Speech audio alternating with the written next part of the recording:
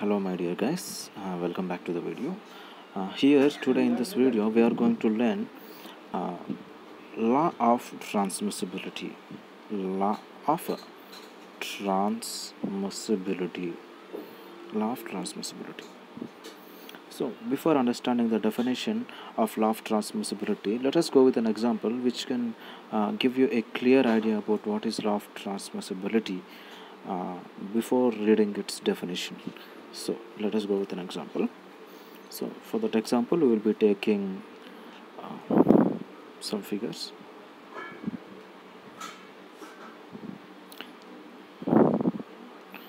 So what I have done here is I have taken a rectangular object and I have placed it on a surface.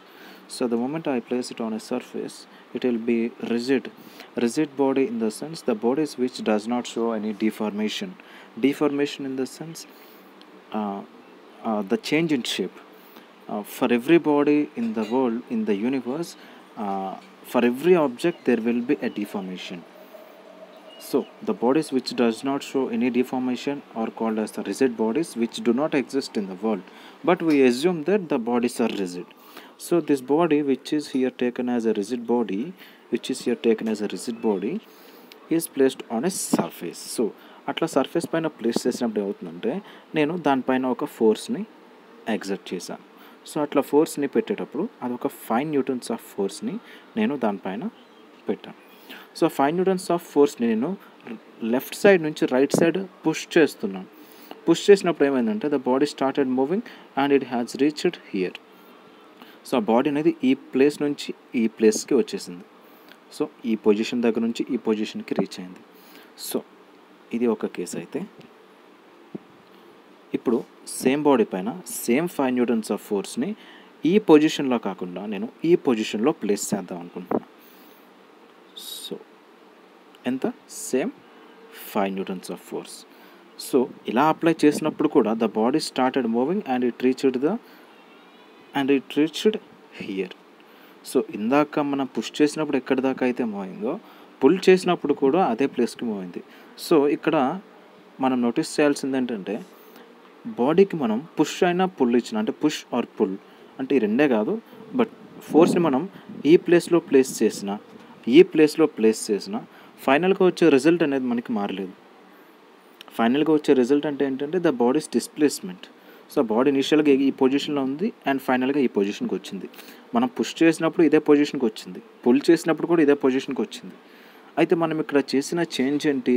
We have changed the position of the force and we are comparing, we started comparing between the two. ఇక్కడ మనం చేసింది ఏంటంటే ఇనిషియల్గా మనం position ఎక్కడ పెట్టాం? ఇక్కడ పెట్టాం. సో ఈ పొజిషన్ని నేను ఎక్కడికి మార్చాను?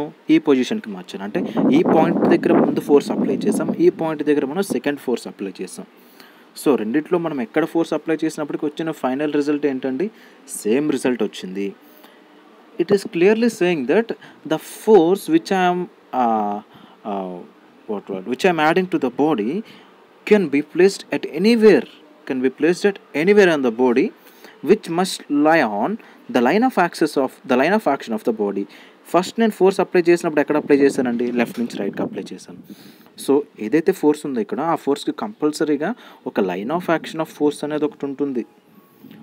సో ఫైనల్గా వచ్చేటప్పుడు నేను ఇక్కడ ఏదైతే ఫోర్స్ ఇలా పెట్టానో, సో ఏదైతే ఫోర్స్ పెట్టానో సేమ్ ఫోర్స్ని తీసుకొచ్చి నేను ఇక్కడ ప్లేస్ చేశాను. సో అలా ప్లేస్ చేయాలంటే ఎక్కడ ప్లేస్ చేయాలి? ఏదైతే line of action of force ఉందో ఆ line of action of force మీద మాత్రమే అప్లై చేయాలి.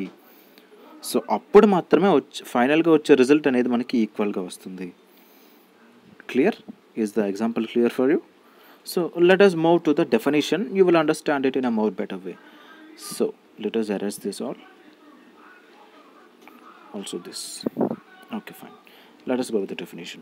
So the law of transmissibility is defined as the force, adhoka statement, the point of application of force.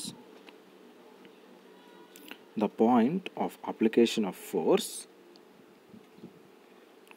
on a body can be placed or moved to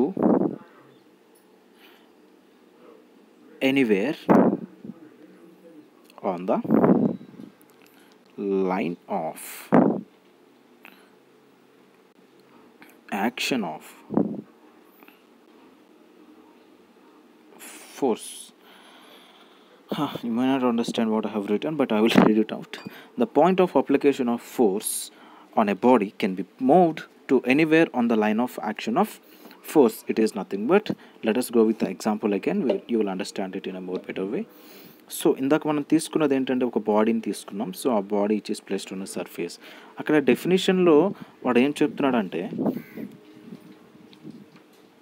so the point of application of the force on a body can be moved to anywhere on the line of action of force.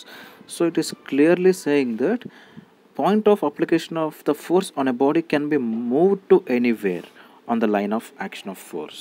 ఇక్కడ line of action of force అంటే ఏంటండి,